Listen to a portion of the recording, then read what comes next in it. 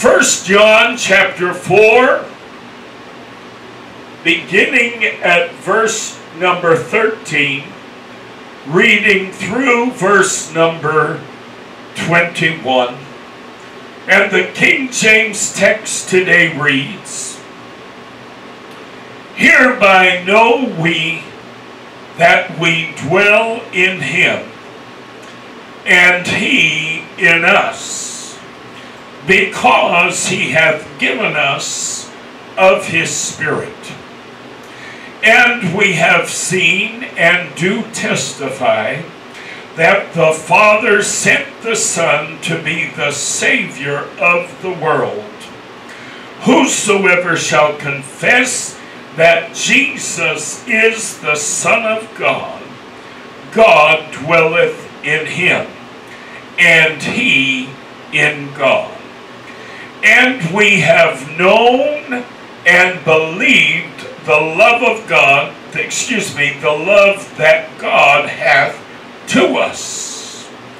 God is love, and he that dwelleth in love dwelleth in God, and God in him.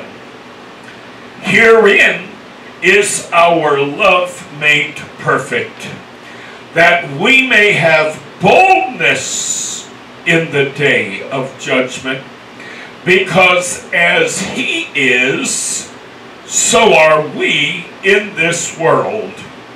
There is no fear in love, but perfect love casteth out fear, because fear hath torment.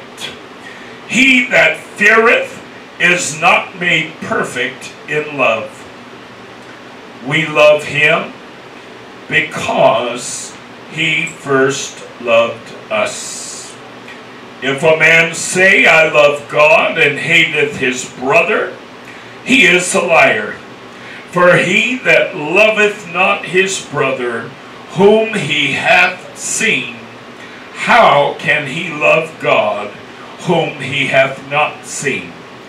And this commandment have we from him, that he who loveth God love his brother also."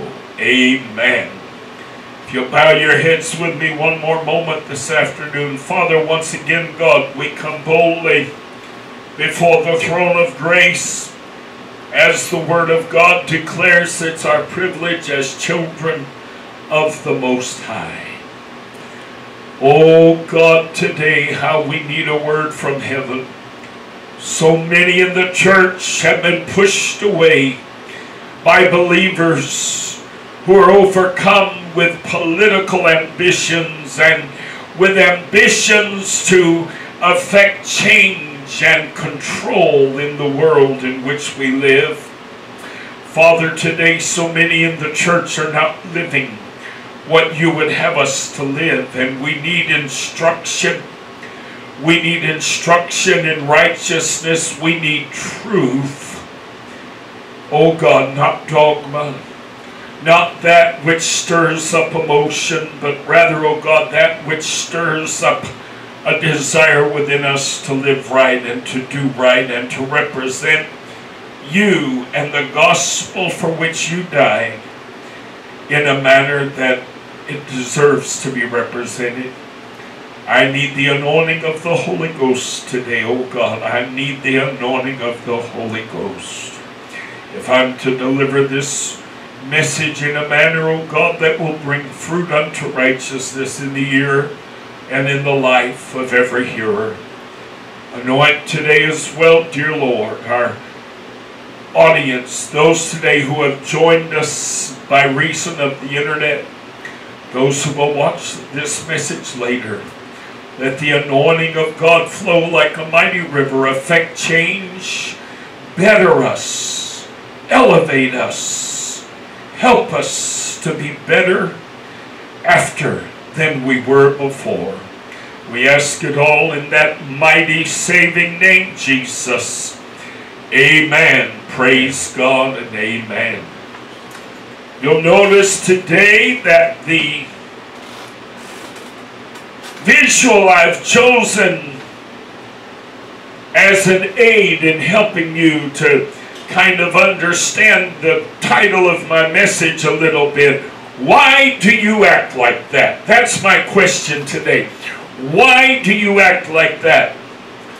Tom Cruise, the world-renowned actor, gained all kinds of attention when he jumped all over Oprah Winfrey's television studio set, finally to leap up on the sofa declaring, "I'm in love." We often see people behaving in ways that we've never before seen them behave, only to find out that they're doing so, as in Tom Cruise's instance, because they're in love. You ever seen somebody, you got a friend, you got a family member, you know, and all of a sudden they're acting so different. They're not being the way they've always been, and things are changed in the way they conduct themselves. And you think to yourself, why in the world is he acting like that? I'm used to him being so much more this way or so much more that way. Maybe there's somebody who used to drink quite a bit, you know, and they were the quote-unquote life of the party. All of a sudden they show up at a family gathering and they're just being all sedate and calm, and they're not acting the fool, and they're not putting lampshades on their head, you know, and they're sober as a judge, and you smell around them, you don't smell the smell of alcohol, and you wonder what in the world's going on. Then all of a sudden this pretty girl comes walking through the door, and he smiles real big, and he goes over and takes her hand. Oh, he got a new girlfriend. You know what? She probably don't like drinking. You know what? She probably don't like drunkenness. Hello now, you know what I'm talking about, don't you? Oh, things have changed. Things have changed. Why did they change? Well, apparently somebody in love, amen. Somebody's enamored with somebody else, and that affects change in us. When we fall in love, that affects change in us, does it not? Amen. And then the more we spend time with that person who is our love interest, the more changes that occur. And it's not that we change to become more appealing to that individual, because obviously they're already attracted to us, they already like us. We don't have to win them over in that regard. But there are things that please them more. There are things that make them happy that aren't normally part of our routine. Years ago, Tommy's going to kill me when I say this, because unfortunately I'm not able to do it anymore. But years ago, I was in a long-term relationship, and I was working, and I'd get paid, and every payday I made a habit. Now, I'm not a well-to-do man, never have been, probably never will be, but I made a habit of going to the local store. I was living in New York City, and they have these little flower shops and stuff along the street. Every payday I made a habit of buying a little bunch of flowers and bringing them home, dead flowers with weeds in them. I was trying to get that look off Tommy's face. Not dead flowers, but you know, a little package of flowers. They only cost about maybe $10 or so at the time, $5 or $10. And I'd bring them home to my then partner. And I didn't do that to win his affection. I already had it. I didn't do it to win anything. I did it because it made him happy. And part of my job, part of being in a relationship, is striving to make the other half happy. That's what we want to do. If you're going to be the other half of my whole, then I sure enough want you to be a happy half. Amen? Because a happy half makes for a happier whole. Do you follow? W-H-O-L-E. A happy half makes for a happier whole. So we're going to be getting happier together if you're happy on your side. Do you follow what I'm saying? And if both members, both parties in a couple treat one another well, and do what makes the other one happy, guess what? You got a happy union. You've got a happy marriage. Why? Because you both are working toward making the other happy. Amen. So Tom Cruise got up and jumped around like a monkey in a cage at the zoo, and I'll never forget it. It was the most ridiculous thing I'd ever seen. Then he leaped up on the sofa, as you see pictured today in my visual aid, and and declares, "I'm in love." And it was Katie, who? Holmes. Katie Holmes that he was declaring his love for. They're not together anymore, sadly enough. But he made quite the fool of himself, and you might ask him, why do you act like that? His answer, God only knows what it would be, but there's also reasons that I'm sure he wouldn't point to. He may act like that because it's the first time in his life he ever got from somebody what Katie Holmes gave to him. And yet if you asked him, why do you act like that? He wouldn't even say that because he didn't realize that. Do you know what I'm saying? It's a psychological factor that goes deeper. He would say simply, oh, because this beautiful girl, or at least in his estimation, this beautiful girl is crazy about me and blah, blah, blah. That is why I'm jumping around. But then there are other psychological reasons that go deeper than that, that I'm sure also played into this issue.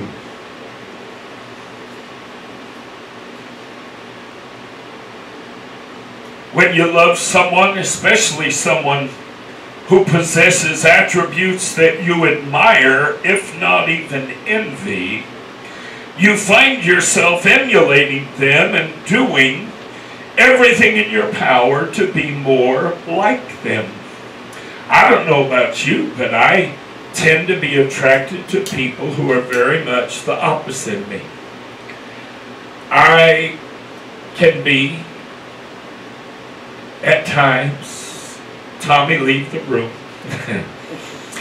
I can be at times a little reactionary. I can get a little emotional at times. I'm not talking about Nathan Lane in the birdcage emotional, falling out over toast that's too hard or something. But I mean, I come from an anxious family. I really do. And I come by this honestly. And I can be something at times of a worrywart. And it drives me insane because I'm a man of faith. I believe in God. I trust the Lord. And I really do all that. But I struggle at times with becoming anxious and, not having the patience that I ought to have. And I'm too smart to pray for patience, because the Word of God said that tribulation bringeth patience. So I'd rather avoid that. Amen. I pray for wisdom. I pray for knowledge and understanding. I pray for all the goodies that don't come with a box of hand grenades with the pins all pulled. Amen. But patience is just, that's one bomb I'd rather not unlock. Well, Tommy tends to be more of the calm, cool, collected type, just kind of sliding on through. Sometimes it drives me crazy, but honestly, deep in my heart, I admire it and I appreciate it. And I can be a boisterous person. I can be a very gregarious person, outgoing person. I have no problem. And folks, I'm going to tell you a little secret. This is God, because this is not the way I was as a young person. But I can stop at a restaurant at any table and talk to folks, and and if I was going to be a minister of the gospel, that was one talent I had to have. Well, guess what? When I was very young, I was extremely shy and pretty introverted. The only person I talked a whole lot to was my mother, and she could tell you I drove her out of her mind because she was the only person on the planet I really talked to, So when I got around her, man, I talked her brains out. But otherwise, I was very quiet. I stayed to myself. I didn't talk to a whole lot of people. I didn't have a whole lot of friends. But as I grew older, I told the Lord, I said, Lord, if I'm going to be a preacher and a pastor, I'm going to have some better skills on the social set. So you need to help me. And when he filled me with the Holy Ghost, one of the byproducts of the baptism of the Holy Ghost is boldness. And I became very bold. All of a sudden, I didn't have a problem talking to people. Now, I'm going to tell you a little secret. Deep down inside me, believe it or not, there is still this little vein of apprehension, and people see me do it and they just assume, oh, he does that so easily. No, I don't. Believe it or not, there's still a little part of my flesh that pulls against my spirit. It says, you don't want to do that, you don't want to do that, you don't want to. But I need to. If I'm going to be a witness and a testimony, if I'm going to be effective, then I have to be able to be outgoing and gregarious. Well, Tommy was not when I met him. No, he pretty much stuck to his little close group of friends, and that was the only people he really talked a whole lot to. We'd go in the store, we'd go in the restaurant, and I'd stop and talk to him, and he'd sit there and look at me like I was nuts. Like there was something wrong with my head. That I would just stop and talk to a child or talk to an adult that I never met and I never knew before, and he just thought I was crazy.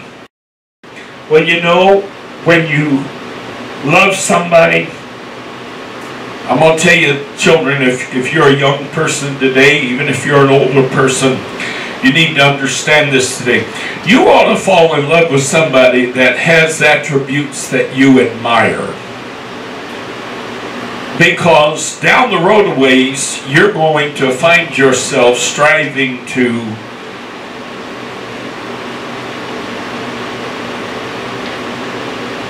kind of adopt those admirable traits for yourself. You're going to try to borrow those from your partner. If you don't fall for somebody you admire, you know, it's one thing to think they're cute or they're hot, but it's another thing to admire, whether it be their business acumen, you know, their social skills, whatever the case might be. But if you don't fall in love with somebody that you admire, that there are things about them you really appreciate and admire, then there is nothing in them that will cause you to aspire to be more than you already are. You've seen in the movies, on television, probably read in books, where somebody will say to their love interest, you make me want to be a better person. You ever seen that portrayed? Now let me ask you a question. Tommy, you don't have to shake your head or anything. I don't want to know. But when you look at your partner, when you look at your love interest, can you honestly say, you make me want to be a better person? See, I can say that. I look at Tommy and I can honestly say, you make me want to be a better person. I've dated people in the past that they did not make me want to be a better person. I could kind of go along with them and just be me, so to speak. And even areas in my own life that I wasn't crazy about, I wasn't wild about, I felt no, desire to work on them or change them. Why? Because this person is such that I just don't see the need. I don't feel motivated to do that. But when you really fall in love with somebody that you admire and you appreciate things about them, it makes you want to be a better person. I remember years ago singing in the old Holiness Church a chorus that goes something like this. The reason I'm living this life is I don't want to be lost. The reason I'm living this life is I don't want to be lost. The reason I'm living this life is I don't want to be lost. I don't want to be lost when Jesus comes. The reason I'm living this life, the reason I act like I do, is because I don't want to be lost. That's what the song says. We're celebrating fear. actually singing songs in the church that celebrate fear. But what did our primary text tell us today? Our primary text today said in verse 18, there is no fear in love, but perfect love casteth out fear. I'm not living my life today as a child of God. I don't act the way I act today as a child of God because I'm afraid of hell. I do so because I love the Lord. Amen. There is a marked difference between motivations. Somebody who lives for God, someone who lives the Christian life because they're afraid to go to hell, is not on the same level as somebody who lives for God and lives the Christian life because they love the Lord. Do you hear what I'm telling you today? Honey, I guarantee you, you're going to have very different spirits, very different attitudes in those two people, because one of them is living based on fear. The other is living without fear. Do you hear what I'm telling you now? Amen. Oh, I'm going to tell you, when you live your Christian life without fear, it is a much more wonderful journey than living your Christian life full of fear, constantly dreading, I may fall, I may falter, I may find my way out of grace, and ultimately I may be lost. Oh, child of God today, you need to understand that our walk with God ought not to be a walk that is paved with fear, but rather a walk that is paved in love. Oh, I want to tell you, I love the Lord Jesus Christ, and that love motivates me today to be more like Him and to do things which please Him and to avoid those things which disappoint Him. Amen. The Word of God declares in Galatians 2:20, I am crucified with Christ, nevertheless I live. Yet not I, but Christ liveth in me. And the life which I now live in the flesh, I live by the faith of the Son of God, listen, who loved me and gave Himself for me. In 1 John chapter 4, verse 19, our primary text today, John the writer declares, we love Him because He first loved us. Oh, I want to tell you, I live the way I live, I do the way I do, I act the way I act, because I'm in love. Hallelujah. Yes. Not because I'm afraid, but because I'm in love. Glory to God. And I'm in love with somebody who makes me want to be a better person. I'm in love with somebody who makes me want to kind of emulate them more. There are things about Jesus that I would love to have in my life. You know, I'm going to tell you, when you get around some good old-fashioned Pentecostal people who are living for God the way that you ought to live for God, and I give honor today to some of the glorious saints that I've grown up with throughout the course of my life. The church I grew up in, you know, you had Brother Cecil Obar, you had Sister McLean, you had some incredible, marvelous Christian people that, oh, Tommy, even as a kid, I used to look at them and just kind of my jaw would drop, because they were so calm in spirit, and they were so controlled, and they were so meek and gentle, and they were very, what's the word I want to find here? You know, they just had such a Christ-like spirit about them. You had to admire it. You just had to. Then I think later in life, you go to the Riverside Church of God. I'm going to tell you, when I got to the Riverside Church of God, I couldn't believe the people, the spirit there, the difference between the Assemblies of God I grew up in and the Church of God I wound up in. the Assemblies of God always kind of followed that fundamentalist mindset where the politics was a lot of the message, you know. And I'm not belittling my upbringing in the Assemblies. I got a lot of good stuff out of that, a lot of good stuff. And I love and appreciate every single pastor I ever had to this day. To this day. When I went to the Church of God, they, at the time anyway, they did not include politics in their message. At least Brother Gillum didn't, I'll tell you. His message was Jesus Christ and Him crucified. His message was love God, give God everything you've got. If you're going to live for the Lord, live for Him, you know, 100%, not 20% or 30%. But there was such a love in those people, and there was, I just never saw quite like I did at Riverside. And there were saints there that you just had to admire. Brother and Sister Dewey King. Oh my goodness.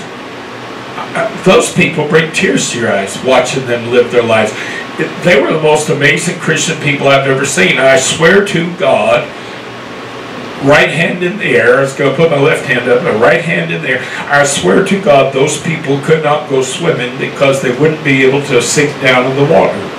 They would just walk on water. They were the most incredible, godly, loving. I don't care. You could be the biggest so-called sinner on the planet. You could be the most flamboyant, flaming homosexual that ever walked the earth, and on top of that be a blazing fool of a drunk, and you know, and Brother, Sister King, I believe with every ounce of my being, would love you to death. You would not get one cross word out of them. You would not hear one word of judgment out of them. You would not hear anything nasty. Same thing with Brother and Sister Gillum. Brother and Sister Gillum had a reputation all over the community of being the most loving people everybody ever did business with. And I mentioned I went to the Riverside Church of God. Immediately the response I got was, oh, that's Brother Gillum's church. Oh, he and his wife are the most loving people. Isn't it wonderful to have that reputation? I wished I could have that reputation. Unfortunately, I'm not Brother Gillum. I'm not Brother King. We all come into this walk with our own baggage. We all come in with our own background. We all come in with our own upbringing. There are things about each and every one of us that as much as we'd like to change it, it may never change. Because it's just there permanently, and that's what it's going to be. But Jesus makes me want to be a better person. And because He makes me want to be a better person, it causes me as well to love the other saints in the church. And I love good people. I love godly people. The more someone emulates Christ, the more I'm crazy about them. Do you follow what I'm saying now? Amen. I see my brothers and sisters in Christ who really live like Jesus, who really walk like the Lord. And boy, I'm going to tell you, I just love them to death. Amen. It's like you know people and you love their parents. Their parents are the sweetest people, the nicest people. And then you meet their kid, and the kid acts just like mom and dad. And you just are crazy about the kid. Why? Well, the kid acts just like mom and dad. Why wouldn't he? He was raised by them, right? My cousin Johnny, by marriage, Jennifer married Johnny because Johnny was just like his dad and mom. He had that same, and to this day he does. Johnny, I love Johnny. Johnny's got a marvelous spirit. Very loving, very kind, very compassionate. Oh, other believers who live right encourage me to be more like Jesus. They inspire me to step up higher. Amen. That's one reason why we ought to love the brethren and appreciate the brethren, because somewhere in there, there are things that they're capable of. There are things that they do that ought to inspire us and encourage us to step up higher. In 1 John chapter 2, verses 4 through 6, the Word of God declares, "He that saith, I know him, and keepeth not his commandments is a liar, and the truth is not in him. But whoso keepeth his word, in him verily is the love of God perfected. Hereby we know that we are in him. He that saith he abideth in him ought himself also so to walk, even as he walked. What does that mean? We say we love the Lord, then we ought to emulate the Lord. Amen. We say we love the Lord, then we ought to do things the way the Lord has asked us, instructed us to do them. Amen. If I'm married to somebody and they say, you know, when you set the table, I like the napkin to be folded just a certain way and placed in the center of the plate. Now, I'm used to putting the napkin under the fork and the knife and the spoon on the right side of the plate, you know, like an old country bumpkin. Oh, but they like to add a little flair, you know. They want that napkin folded just a certain way, put in the center of the plate. Now, are we going to wind up divorced if I don't fold that napkin just that way, put in the center? Probably not. But you know what? That little thing makes my partner happy, makes my spouse happy. And because that little thing makes my spouse happy, I do it. I made a vow when my great-grandmother died. There is no human being on this planet that I can honestly say I've loved more or thought more of than my great-grandmother on my mother's side, my mother's mother's mother. I lived to 30 years of age, and my great-grandmother was still in my life. Most people don't have that blessing, amen. You know, most people, if they're blessed, they might have their grandparents for a large portion of their life. But my great-grandmother, 3 generations removed from me, was one of the most godly, sweetest, loving, caring, compassionate women I ever knew.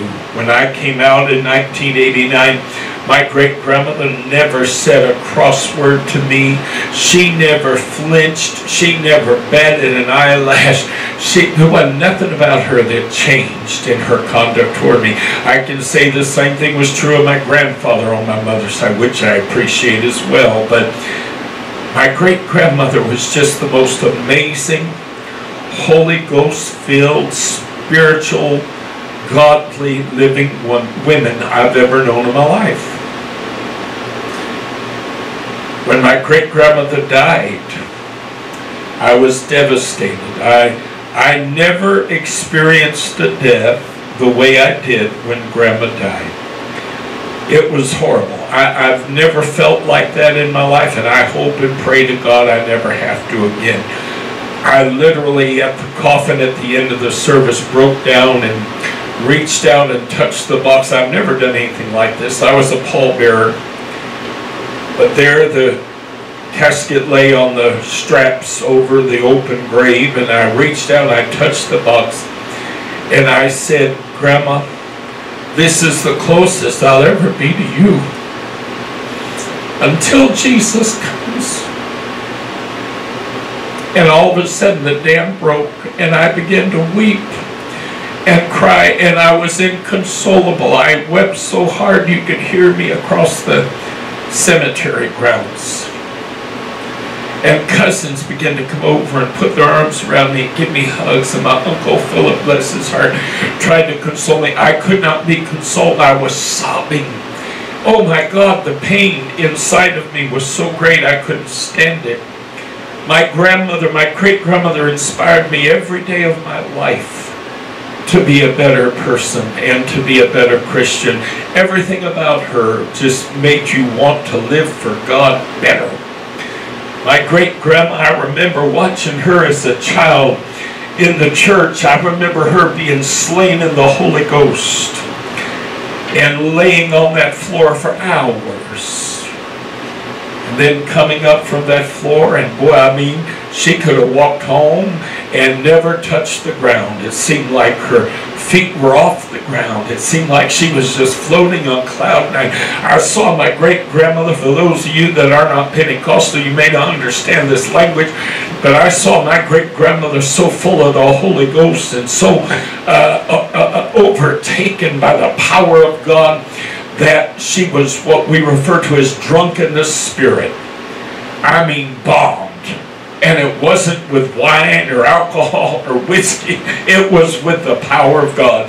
And honey, she didn't even know who you were. Grandma, I'm your grandkid. Are you? Oh. She was so full of the Holy Ghost she couldn't see straight. Peter said on the day of Pentecost, men and brethren, these are not drunken with wine as ye suppose.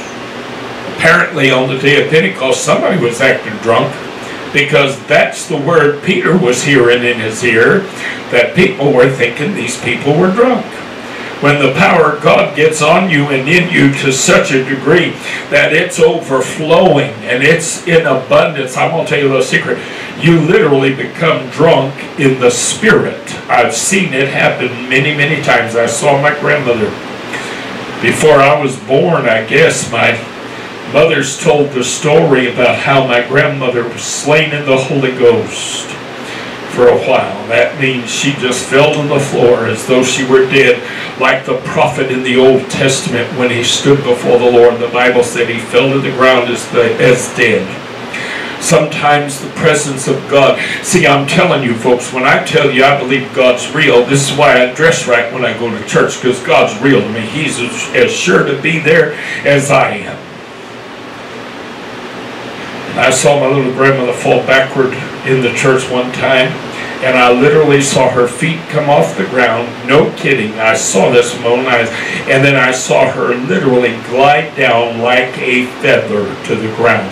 That scientifically is impossible. I don't know how in the world that could happen except it be God. One time after being slain in the spirit, my great-grandmother came to. And for hours, all she could say were the words, "He was beautiful. He was beautiful. He was beautiful. He was beautiful." She had seen the Lord in a vision during that time. And all she could say of him was, "He was beautiful. He was beautiful. He was beautiful." My great-grandmother was somebody that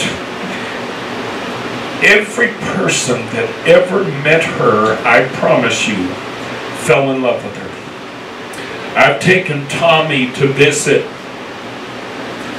members of my family who were either on my father's side of the family or they were on my mother's side, but they were on her father's side. So they were not by blood connected to my grandmother, my great-grandmother.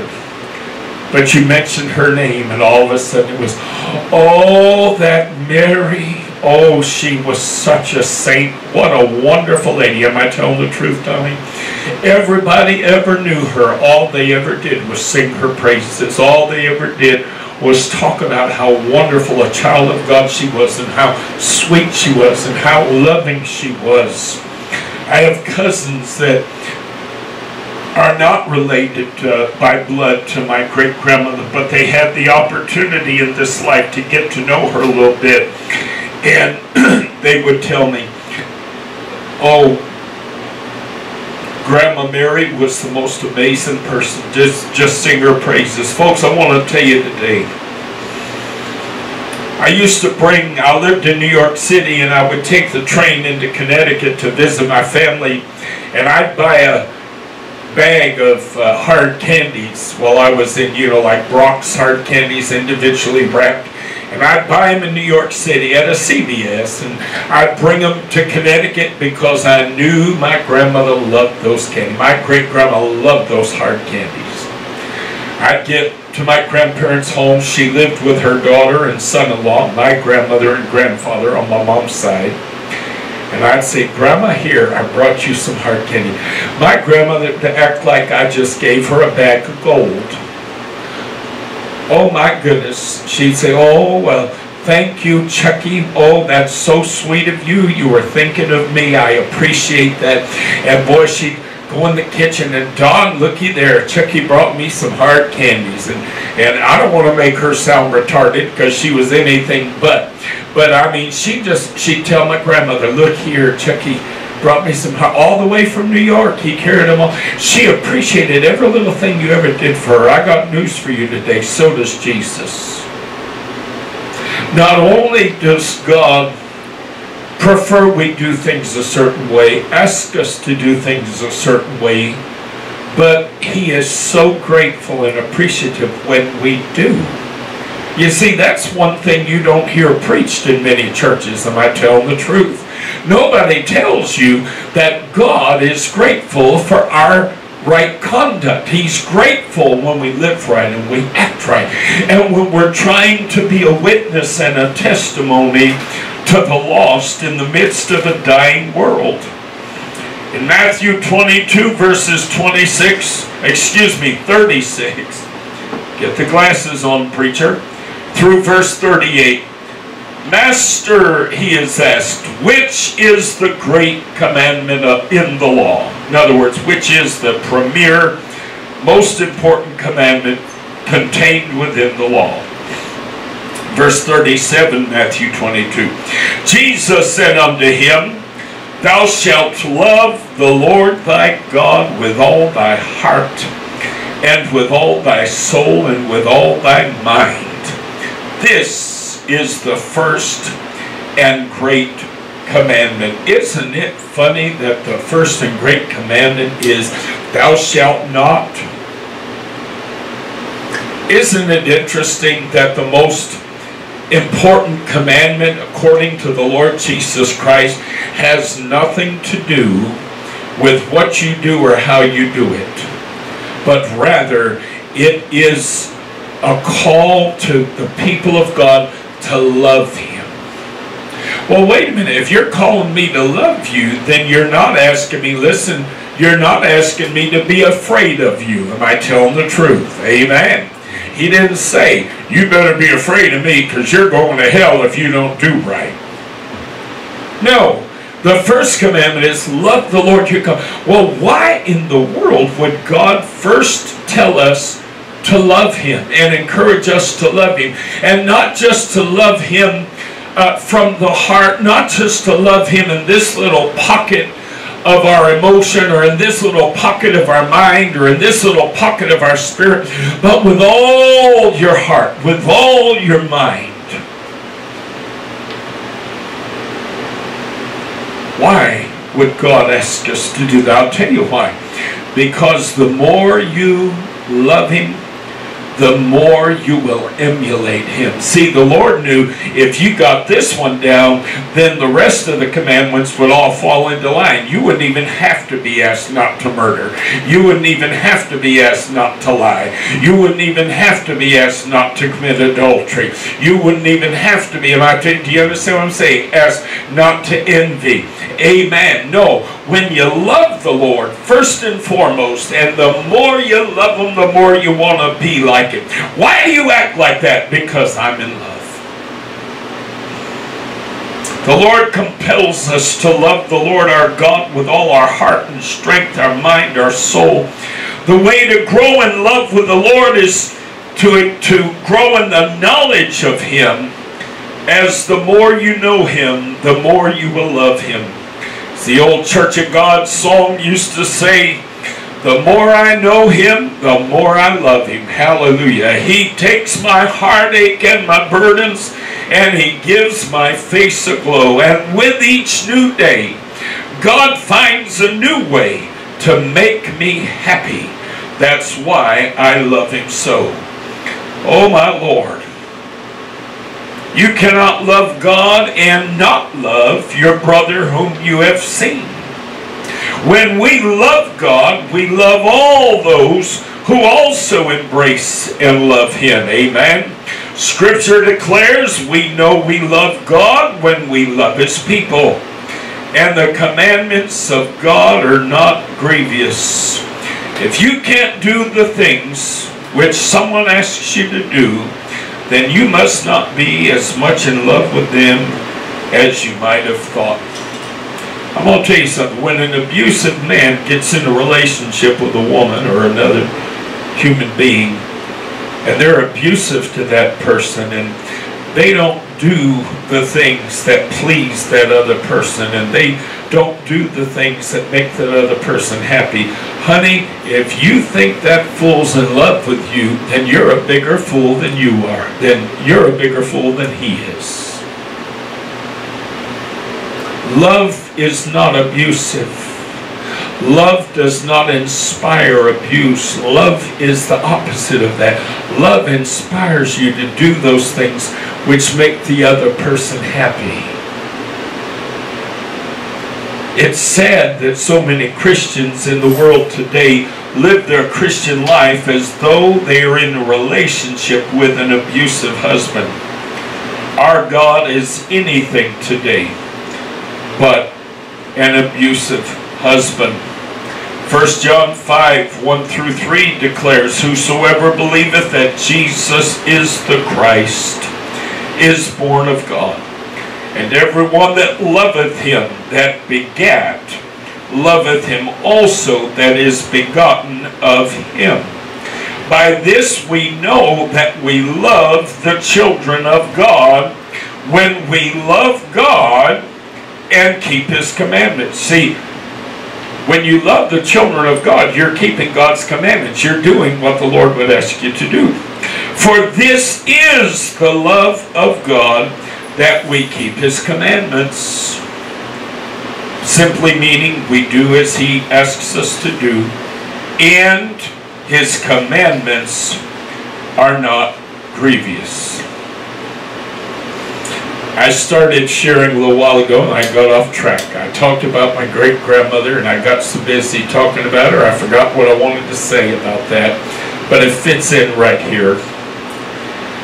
When my great-grandmother died, I made a vow. See, I was the kind of person, especially a young person, that I'd leave the house and my bed would be all messed up, you know, and I didn't bother making it. I said, why make it? I'm going to come home after a while and I'm going to crawl into it, and tonight I'm going to get in bed and, you know, I'm going to mess it up all over again. So I just didn't see the need to make my bed. But you know, my great-grandma, bless her heart, she believed in a couple of things. Every morning she'd get up, and first thing she'd do is make her bed, and second thing she'd do is get dressed. You never saw my grandma ever running around in you know, a nightgown or, you know, whatever, a robe, you know. That wasn't how she conducted. No, when she woke up in the morning, first thing she did was make her bed, and then she would get dressed, put on her dress. My great-grandma, I never saw her in a pair of pants. She wore dresses. Might be a house dress, you know, a simple dress, not fancy or anything, but she always dressed. Well, when Grandma died, I had been through experiences in the past with people who passed away, and it always hurt me that after a period of time, it seemed like any remembrance of them kind of just faded out, you know. After a while, you almost forget they ever lived, and every once in a while, maybe somebody mentioned their name or something, and you'd kind of think about them for a minute. And I said, Lord, I'm going to make a vow every day before I leave my house. I'm not going to leave my house with my bed being a mess. From now on, I'm going to make my bed like Grandma did. I'm going to make it up. I may not make it as fancy and as pretty as she did, but I'm going to pull it together so that when I come home at night and I look at that bed, it looks nice and tidy and put together. And I'm doing that in memory of my great-grandma, because I love her so much that I don't want one single day to go by that I have not thought of her. And do you know, every single day, folks, when I make that bed, I'll say, Grandma, I'm doing this in memory of you, because I don't never want to forget my grandma. Now, I'm going to tell you, there are times that Tommy and I are getting ready to go somewhere and we're about to do something, and I'll say to him, Booby, can you do me a favor? can you pull that side of your bed together and make the bed? Or sometimes even if I'm having to do something else, I'll say, would you mind pulling the bed together and making the bed so we can, and he'll look at me like, well, for crying out loud. Because you know what, it's not as important to him as it is to me. But it's so important to me. It's so important to me. And you know what? He'll do it. Does he do it because he thinks it's as important to do as I do? No. Does he do it in honor of my grandmother's memory? No. But he understands how important it is to me. And when you love somebody, you do things that you wouldn't necessarily do if it weren't for them asking you to do it. Do you follow what I'm saying? The same thing is true of those who claim to love God. How in the world can you love the Lord and not do the things he asks you to do? If you love God the way you ought to love God, then the little things he asks you to do, you do them without complaint. You do them without murmuring. Amen. Why? Because you may not even understand the logic or the reasoning behind God's asking us to do certain things. But you know this, it makes him happy and he appreciates it. So you do it out of love. The more you love someone, the more readily and enthusiastically you will do those things which they ask of you. Not only will you gladly do those things which they ask of you, but you'll also find yourself doing things which they have not asked of you. But you know they enjoy, appreciate, and that those actions please them. Yesterday I came home from Oklahoma. I was up there about 3 days nearly. Working on our little hunting cabin up there. I'm trying to finish the inside. Any of you that have watched my pictures on Facebook over the last while know that I bought the cabin as an empty shell. So all you had was 2x4 wrapped up in siding and a roof. That's it. It was an empty shell. And so I told Tommy, I said, I'm going to finish that cabin out by myself. I want the insulation factor to be much higher. I spent a couple of winter nights up there, and boy, I mean to tell you, it got down to like 20 degrees. And man, that cabin was cold, because all you had between you and the cold was siding about yay thick. And so I said, you know, I want to put up some wood, and then I'm going to put some paneling up over that to make it look real pretty. I'm going to trim everything real nice. It's going to look real nice. Well, Tommy can't see stuff until it's done. I can describe it to him till I'm blue in the face, but he'll just look at me with his look like, he doesn't get it. He's not able to envision things ahead of time. So I want to get up there and I want to get that cabin finished out. Now, you know what's funny? Tommy never asked me for a minute to do that. And yet, the majority of my motivation for doing it is Tommy. Because I know that by finishing out and making it look pretty and making it feel more homey and making it more comfortable, it's going to make it that much easier for him to go up there and enjoy that. See, when I was a kid, we used to go camping. Man, I've slept in tents and cold nights. I've slept in tents on hot days. You know, I've had spiders crawling around my feet while I'm trying to sleep and wake up and see a monster sitting there. And, you know, I can't say some of these things thrill me, but I've done that when I was a kid, and I love camping. I love so-called roughing it. But Tommy doesn't have that same experience. I put in an air conditioner in our cabin. We've got a generator that works on propane or gasoline, either one. And, oh, I was just so happy because I knew that would make my booby happy. See, sometimes when you love somebody, you do stuff for them even that they have not asked you to do. Do you follow what I'm telling you today? And you do it because you love them. There are many things that we do for the Lord when we love the Lord that He hasn't even asked us to do. But we know that that action will make Him happy. John chapter 21, verses 1 through 7. Jesus has risen from the dead. He's beginning to manifest himself and appear to his disciples. And the Word of God declares, after these things, Jesus showed himself again to the disciples at the Sea of Tiberias. And on this wise showed he himself. There were together Simon Peter and Thomas called Didymus, and Nathanael of Cana in Galilee, and the sons of Zebedee, and 2 other of his disciples.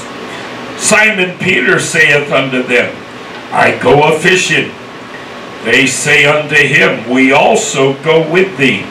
They went forth and entered into a ship immediately, and that night caught nothing. But when the morning was come, Jesus stood on the shore. But the disciples knew not that it was Jesus. Then Jesus saith unto them, Children, have ye any meat? Meaning, you caught anything? They answered him, No. And he said unto them, Cast the net on the right side of the ship, and ye shall find. Well, I'm going to tell you, sometimes our blessing is so close, but we've got our net on the wrong side of the boat. That's why it's so important to do what the Lord asks us to do. Am I telling the truth? Therefore, that disciple, they answered no. And he said unto them, Cast the net on the right side of the ship, and ye shall find. They cast therefore, and now they were not able to draw it for the multitude of fishes. Their net was so full, they literally could not even lift it up out of the water. Therefore, that disciple whom Jesus loved, which is John, who is the author of this passage, saith unto Peter, It is the Lord. See, John recognized, hey, you know what? That's Jesus. Now when Simon Peter heard that it was the Lord, he girt his fisher's coat unto him, for he was naked. Now, naked doesn't necessarily mean completely without clothes, but it does mean that, with the barest minimum clothing, and did cast himself into the sea. Peter heard, John said, hey, you know what? That's Jesus. And immediately Peter thought, well, you know what? That makes perfect sense, because when somebody tells you to cast a net on the other side of the boat, you don't expect to find anything on the other side, because one side ought to be as dry as the other side.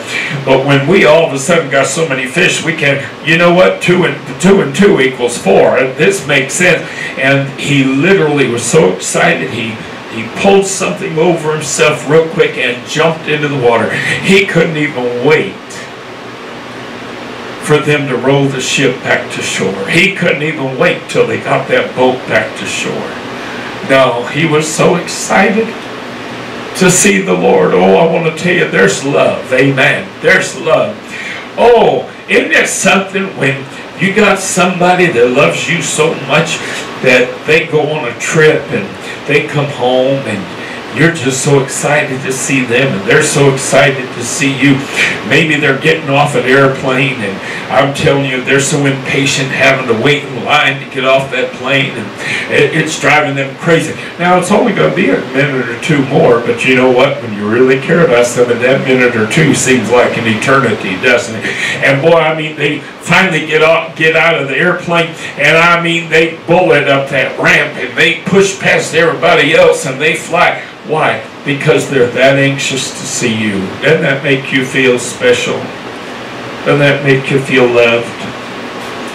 Of course, Tommy decided, I ain't going to mess with all that. I'll just let everybody else get off first, and I'll go last. Charles will be there when I get there. The Word of God tells us that we know we love God when we love His people. You cannot love whom you have not seen, and not love your brethren whom you have seen, our primary text tells us. When we love the Lord, we love all those who also love Him. The Scriptures declare that when we love God as we are, we will love one another and the commandments of God are not grievous.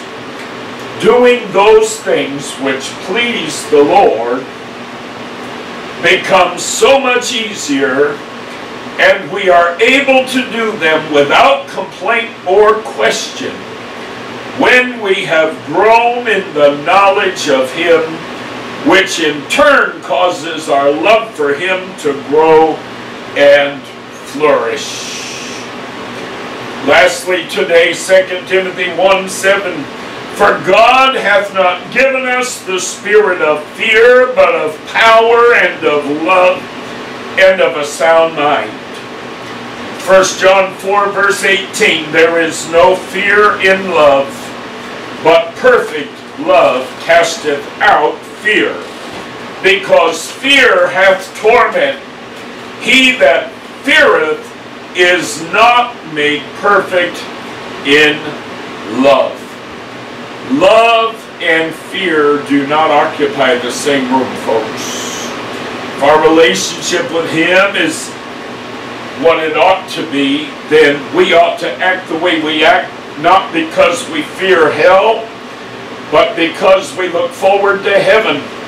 We have no fear that will not make heaven. We have no thoughts that we might miss the mark and somehow or another fail to make the rapture. There is no fear in love, but perfect love casteth out fear.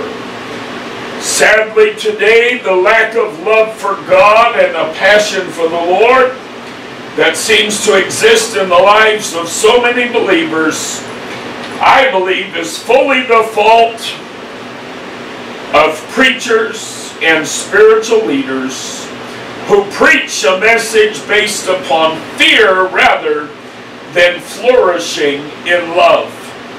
When we preach, teach, and encourage people to know the Lord better, they cannot help but find themselves loving Him more, and perfect love casteth out fear. Fear and love cannot coexist.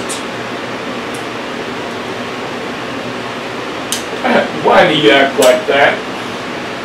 Well, Pastor, why do you act like that? Why don't you drink and go to the bars and go to the nightclubs and do what so many other people do? Well, I'll tell you why, because I'm in love with Jesus. I don't drink because I do not need alcohol to have a good time. I do not drink because I do not need a substance to help me deal with my troubles or my trials. I have Jesus. I do not drink because as a member of the body of Christ, there are many people in our body who have addictive personalities and who are physically prone to becoming addicted to alcoholic substance, and I do not drink to protect them, because by my not drinking, I am encouraging them to also stay away from these substances. You know, I had an uncle, and I'm trying to close right now. I had an uncle who was a terrible alcoholic for many, many years. He would try to quit drinking every once in a while, and his wife would hang around with their friends, and their friends would be out there drinking, you know, and he'd say, no, I don't want anything, and he'd try so hard. And his wife would literally say, oh, come on, Eddie, oh, come on, Eddie. You can have one drink, you just don't need to keep drinking until you're drunk. Well, no, once he had one, he was over the edge, and he'd keep drinking. He didn't know how to stop. She would encourage him that way. Well, as a child of God, there are many things that I do not because I cannot control the number of drinks that I have, or not because I can't avoid drunkenness, but because there are other believers around me who would have trouble with that. And therefore I do these things as a member of the body to be a strong and healthy cell that's encouraging the next cell to be strong and healthy. You understand what I'm saying today? I live the way I live, I act the way I act because I'm in love. I'm in love with Jesus. I don't fear God, I love God. And that today is why I act the way I act. Amen. Would you stand with me this afternoon?